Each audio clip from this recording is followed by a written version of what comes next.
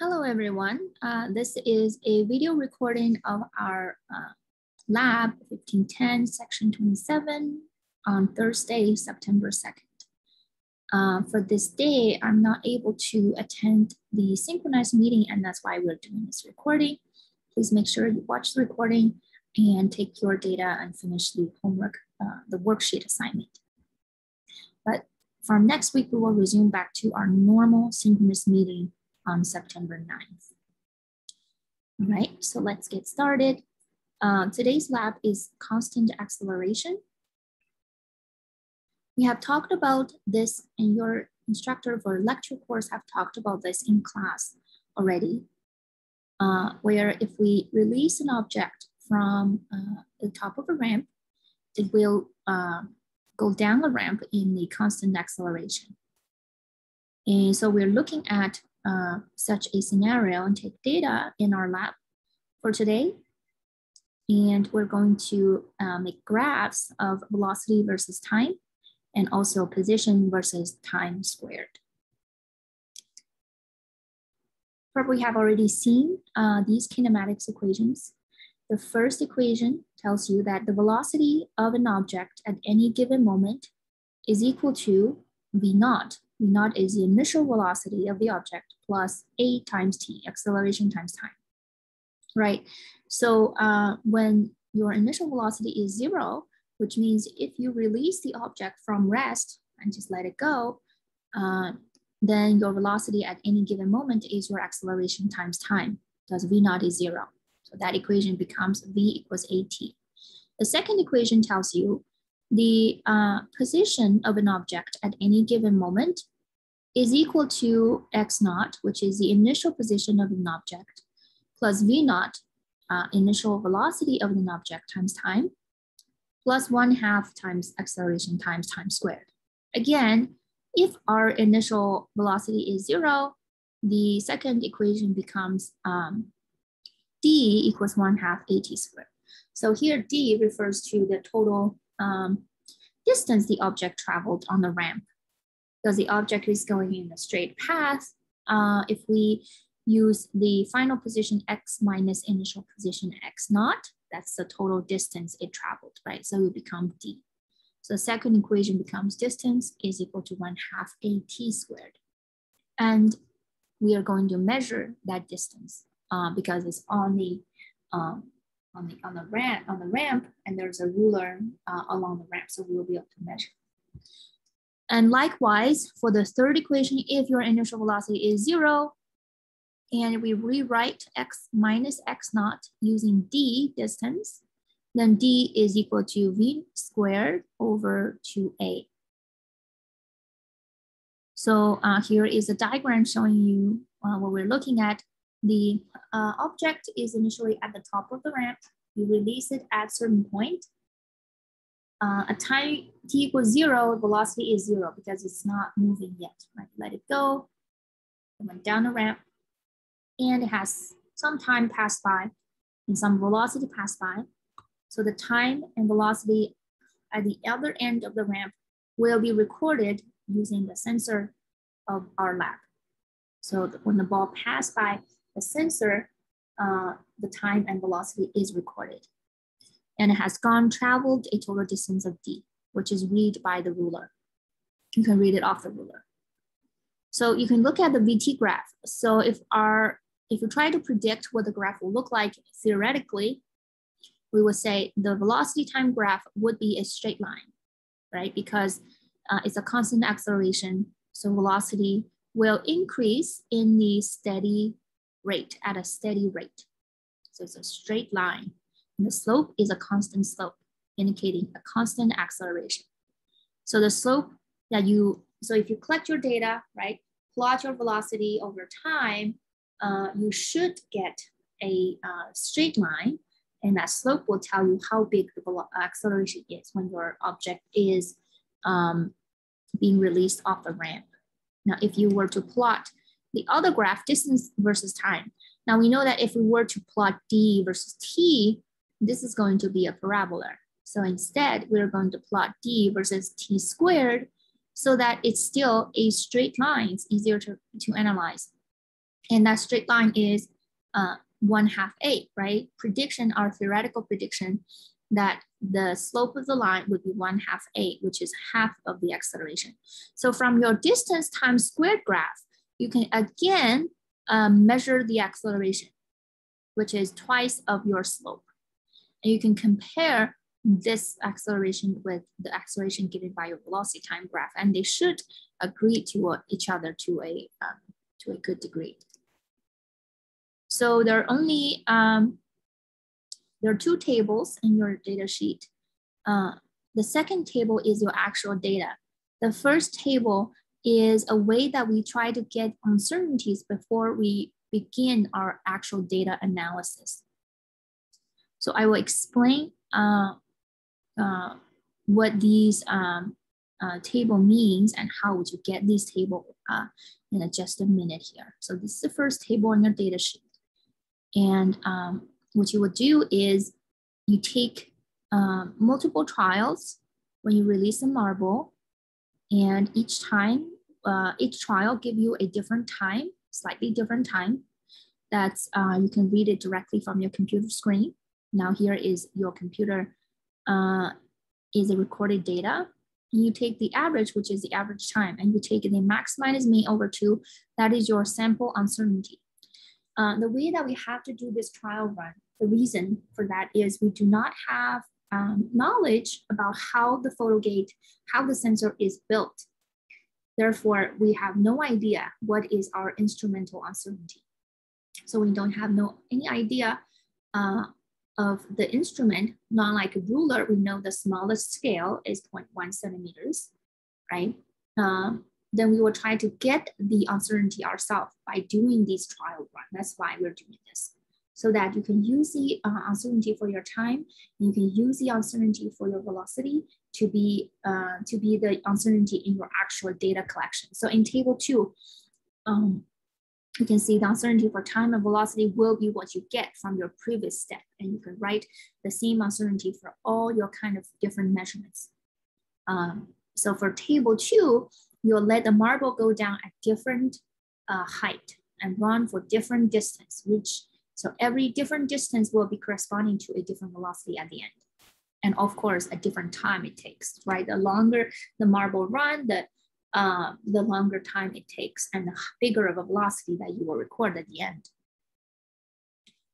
So your uncertainty delta t from your table 1, after you got it from table 1, goes here.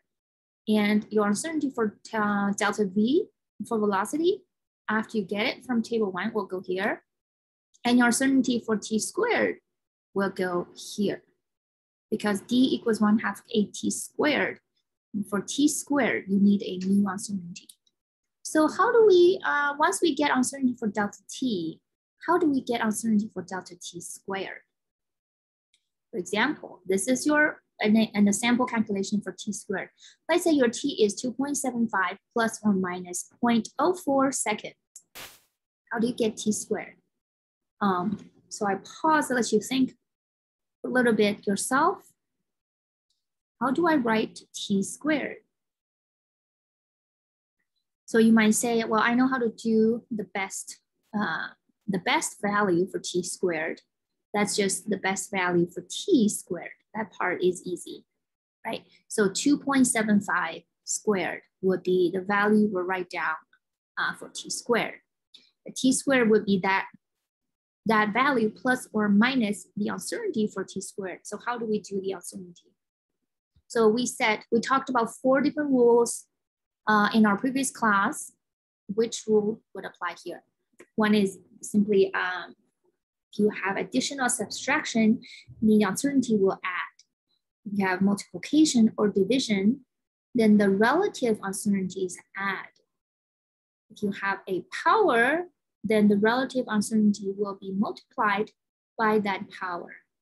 The fourth one is if you have a known number, then you multiply your best value and your absolute uncertainty by that known number here. Which one of the rules that apply? From t to t squared, you see that is a power rule, right? So we need to use the absolute, we need to use the relative uncertainty of t and multiply that by 2 That's the power to get the new relative uncertainty for t squared. Right. So you can see that the relative uncertainty for t squared should be 2.9%. So 2.9% is the relative uncertainty. You wanted to write, you need to write it in terms of plus or minus the absolute uncertainty. You need to multiply that percentage by your new best value. That's 7.5625 seconds squared. So the relative uncertainty for time squared is 0.22 seconds squared. So it's a sample calculation here. So you would need to do that sample calculation for your data in table 2. Okay. All right. Once you have all your data, and you're going to plot it on the graph. We want to practice drawing the graph by hand, even though you could do it by computer. We wanted to be able to practice the skill, knowing how to do it by hand in the future. When you already mastered how to do it by hand, you could use a computer to do the plot for you. We want to be able to understand the reason behind the best fit. So how we find the best fit? First of all, you plot the data, right? T equals 1 second, velocity is 25 centimeters per second. For example, you put a dot on your graph paper, you put another dot until you plot all the dots. And you can see that that represents a linear pattern, right? Looks like a linear pattern. So you're going to draw a line through these dots. So how do we draw the line? There seems to be multiple ways the line could go, right? So the reason we find the best fit is that we run as many lines through, as many dots through the line as possible. And for those dots that could not be fit on the line, we want equal number of dots above and below the line. So when you do a measurement, you could be sometimes a little bit above your true value, sometimes below your true value. So if I find a line that runs equally within, sort of right in the middle, that gives me the best chance of finding something that's close to the true value. So here I have 3 dots as on the line, 2 dots above the line, and 2 dots are below the line. So this will be my best fit. You will do that by hand. And that's also the mechanism behind your, if you plot with Excel or whatever other software, that's what they did to give you the best fit. So we want to be able to know what is the strategy. Once you find your line, you can find any 2 points on the line to get your slope. These 2 points does not have to be your actual data point. It can be, but it doesn't have to be. You can find any 2 points that you think it's easy for you to read data. For example, T1, V1 and T2, V2 on this line, and you can just do rise over run to get the slope of this graph. So this is a VT. Now, if you plot T of D versus T squared, that's basically the same idea, right? The same method. So this is what we're trying to do in this lab. That's the theory behind it. Now I wanted to show you the pre-lab that we did.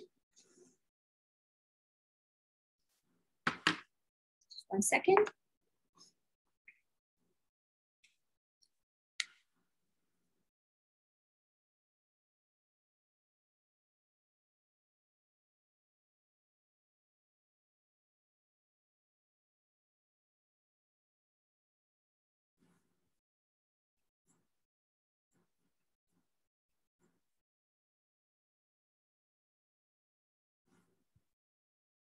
So this is our pre-lab. This is a practice run of how to plot data and how to find the slope. Okay, so when you're given graph paper and then you want to put scale on it, there's more than one correct way to put the scale. But you wanted to put the scale in a way that is easier and much as accurate as you can be and as easy for you to read data as possible. So for example, I look at my time. The time range is quite small, right? From 1.9 seconds to 4 seconds. So, and I have this entire length to fit my time on it. So I don't want to just use half of the scale, right? I wanted to expand it because the more I expand it, the easier it is to draw and also more accurate it will be. So it looks like I can go all the way to 5 seconds. and which means that two of these bigger little squares, so two of these would be 1, right? So that would be 2 and 3 and 4 and 5. And then I can fit my y-axis for speed.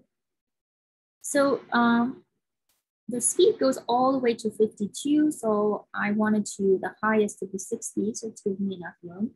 But then I don't want it to squeeze things in. And I realized the speed, the smallest speed is 27.5. It does not start from 0. Right, so which means I don't really care about all the data points below that. So I don't have to always start out my y-axis from 0. I don't have to. Right, if I start from 0, I might get a slope, draw a graph where it intersects 0, 0, the origin. But if I start my speed from non-zero, here I started from 10, it will still give me the correct slope, which is what I care, right? It will not go through the 0, 0 origin, but that doesn't matter. That's not what we're concerned about. So I wanted to just start with 10. And then one of these scale is 15, 20, 25, and go all the way up to 60. Okay, so I feel like this is a little bit more accurate to do than if I had started out with zeros. Then the scale would be much more squeezed. It's harder for me to read from. Okay, so after you defined your scale, then you plot your data. That's not hard. You just have to be a little bit careful. It will be easier if you have a ruler. Definitely use a ruler so you can run your lines above and across. So for example, this one 1.95. You can see that it's between 1 and 2, right? And then this is 1.5 is halfway in between. And the smallest scale on the T, what is the smallest scale on T? You see that 1 second is expanded over 20 little small scales. So 1 second over 20 is 0.05 seconds. That's the smallest scale on T, which means if I want to have increments of 0.1, that is 2 scale. So 1.5, 1.6, that's an increment of 2, smallest scale, right? 1.8, 1.2, 6, 7, 8, and 9. So 9.5. 1.95 is right here, as I indicated on the x-axis. And you kind of draw a dashed line above. And then what is the velocity? Velocity is 27.5. Okay, look at the smallest scale on the y. The smallest scale on the y is half of centimeter per second, right? So from 25, 26 would be two of these scale, 26, 27, 27.5 is this one, and you find your little dot right here, right? So you do the same thing for the rest of the dots, and then you run a best fit line throughout. Notice that yours will not be exactly the same as mine because when you draw it, everybody will draw it slightly differently. So there's going to be a little bit difference, but we'll do the best that we could to be as accurate as possible. So I draw my best fit line. I can fit 2 dots on the line, and I have 2 more dots. One is above, one is below. That's the best I could get. And from the best fit line, you want to be able to find your slope. So here I use these 2 blue dots. I choose these 2 dots because it's easy for me to read from the axis. I found these 2 dots and I calculated the slope using y-axis. Okay, so that's pretty straightforward.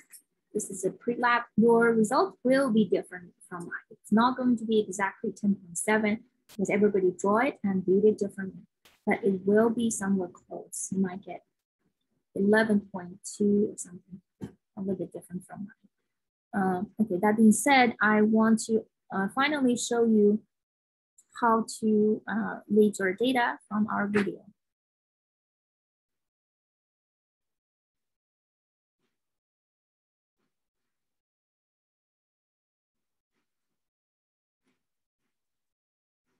So the very first, you have 2 different data here under the videos week 2. The first one is just to show you how to use the computer and how to use the sensor. Okay, so it will be very informative, but it's not necessarily required as the data is already given to you. You're not taking the data yourself. But I think it's good for you to understand what the data is about. So I recommend you watching this video before you read the actual data collection video. That's video 2. So as I said, the first, before we actually taking the data, you're doing trial runs. That's your table 1, right? So the purpose of table 1 is to simply get your uncertainty for your time and the uncertainty for your velocity measure. Because the time and velocity are given by your computer directly by this device that's called a photo gate sensor directly. You don't know who made it. You don't know how it was made. So you don't really know what kind of uncertainty it is, how accurate it is. So you want to be able to run these trials to get the uncertainty. So I want to show you how the data was taken and what kind of numbers you need to write down. Okay, so let's take a look at this. So this is the trial one. The data will go into your table 1, right? Trial run. My trial 1, I'm going to get the result. So you can see that as soon as the marble goes through the sensor is where that laser that little light is, go through the sensor, triggers the sensor and give you a data point. So you can see that time it takes is 0.758911, whatever it is on your computer. So you will record in table 1, 0.76 seconds for time. Okay, and the velocity it gives is 59.64, and you will write that in your velocity table. So this goes on your table 1 in your worksheet. So the reason we don't record the first data point, because that is when we trigger the sensor. We tell the sensor, okay, start the timer now. And then we use our hand to trigger it. That's why the first velocity is actually the velocity of your hand. It doesn't matter. What we want is your second data point, the second line that I just read off to you. So write that down, and it's going to do the second trial. Results for the time and the results for my velocity. And I'll repeat this. So set it again, exact same distance. And you can see that it gives you a second trial with a time of 0.83. So write that down on your table 1 per second, and with a velocity of 60.56 centimeters per second for your second velocity. So it's going to go through this until it finishes all the 6 trials. So what would that look like on your data sheet? It will look like this.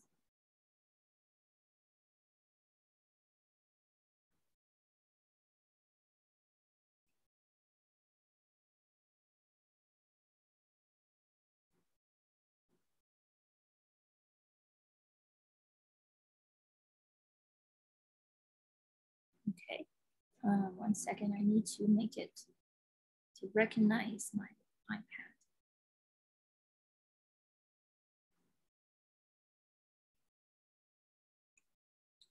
Okay, it's not recognizing it for some reason. One more time. Okay, so you can see that the first data point, the second data point for time is recorded here. The first velocity, second velocity is recorded here. The video will going to tell you all the 6 trials, and every trial you get a slightly different number. So that gives you an idea of the uncertainty, because they release the marble from exact same height, right? So it should give you the same time velocity every time, but obviously it wouldn't, just like when we do measurements, it would not measure exact same thing every time, but every time is slightly different. It has a range, fluctuates a little. So knowing the fluctuation give you an idea of the uncertainty. So what do we do with these 6 trials? So you can see you get an average for time. So take the average, don't worry about rounding it. You can keep more decimal places at first. I calculate my average for time is 0.788. And uncertainty will be max over me over 2. Okay, max minus me over 2 is a way to report sample uncertainty. So that shows when you do it multiple times, every time is different. I give you an idea of fluctuation. That's called sample uncertainty. So max is 0.83. The min is 0.74, right? So max minus min over 2. So this is your uncertainty for time, 0.045. And then you round it. Remember we said when you have uncertainty, you want to kit it to 1 significant figures. So I changed it, I cleaned it up to 0.05. That's 1 significant figures. But if it's 0.01 something, you want to keep it to 2 significant figures. But this first number, it is a 4. So I only need to keep 1 significant figures. And I will rewrite my time to have the same decimal place as my uncertainty. My time would be 0.79 with 2 decimal places, just like my uncertainty. So that's how you will report the uncertainty for the time. You do the same thing for the speed. The idea is the same. Okay. So once you got the delta t and delta v, you will put it in the second graph, and also need to calculate the t squared, delta t squared, just like how I showed you in the slides. Once you have everything, you can plot this on your the graph that I provided. So I encourage you to do this by hand. We do need to practice how to do this. And once you find the slope, you can compare, does these two slopes agree with each other? And then they should, or one is the slope is the acceleration, the other slope is half of your acceleration, right? So you need to multiply the slope by 2 to get your acceleration. They should agree with each other. All right, so that's all for today's lab. So make sure you understand what we talked about in the video before you start watching it. And you can watch the first video to understand the meaning of these different numbers that's been spelled out by your computer. And also pause and take as much time as you need. Pause and make sure you write down the correct number. All right, so I will make sure submit your worksheet by the end of Sunday, and I will see you guys next week, September 9th on Thursday. So we'll go back to our synchronous meeting. So hope you have a good rest of the week and see you next time.